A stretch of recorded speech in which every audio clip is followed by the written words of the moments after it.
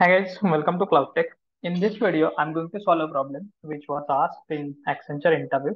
The candidate had 2.2 years of experience working as a Java developer, and when he got selected, he was offered a CTC of 6.5 LP. The problem statement which was asked him was he was asked to write a Java program to swap two numbers without using a third variable or a temporary variable. Okay, so you can consider this as an input. Number one is 10 and second number is 20.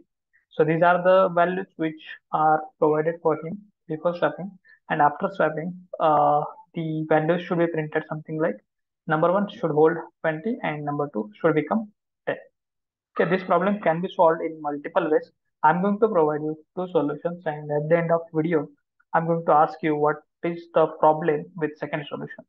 Okay, so let me start writing the code.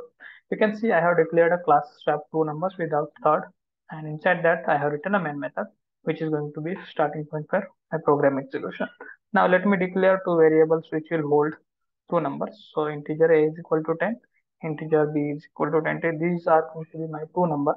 What I will do, I will simply print these numbers before swapping. So system.out.println first number before swap. I will treat it as a first number and print the value of a.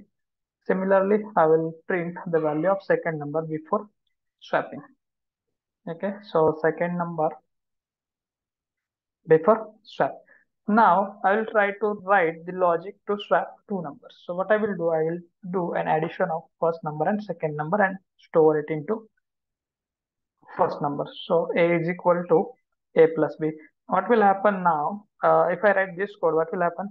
A plus b will be computed. So this expression will be evaluated and the value will be stored into this variable, which is a. Now a plus b, that is 10 plus 20 becomes 30. So a is going to hold 30. Now I will do another operation where I'm going to subtract second number from first number. So a minus b, and this value will be stored into second number. So if you see, a is now we have 30, a minus b, b is 20, so 30 minus 20 it becomes 10, and this 10 will be stored into b. But if you see, I have to swap these two numbers. B is holding 10, that means I have swapped or I have put this 10 into B, but my A is not yet resolved, or A is still not holding 20. It is holding 30. So for that, what I'm going to do, I'm going to do another operation A minus B, and I will store this result into A. Now what will happen? I have A as a 30, B as a 10. So 30 minus 10, it becomes 20. And that 20 will be stored into A. Okay, now I have both values after swapping both values, and I'm going to print those numbers after swap. So I will simply write system.out.println and I will swap these two numbers. I will print the values of these two numbers. Okay, let me run this program and see what is happening. So you can see first number before swap it is holding 10, second number before swap it is holding 20.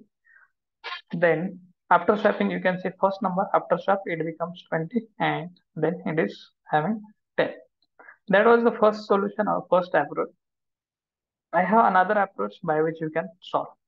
It is simple approach. Just you need to use, instead of plus and minus, you have to use multiplication and division operation. Okay. What I will do now, I will use multiplication operation instead of addition operation. So here a into b, it becomes 10 into 20. That means it will hold 200. Now next is a minus a divided by b. A is 200, b is 20. That means I will have 10. 200 divided by 20 becomes 10. Again a divided by b. That means 200 divided by b is now 10. So it becomes 200 divided by 10 is equal to 20. These variables are holding swap values. Okay, so again if I run this program, I will be able to see the same output. There is a problem with this solution. So you have to identify what will happen if I make 0 as one of the number. Okay, so that's it from this video. Let me know in the comment section what will be the problem if I make one of these number as a 0. And if you like this video, please like, share, and subscribe. Thank you. Bye bye.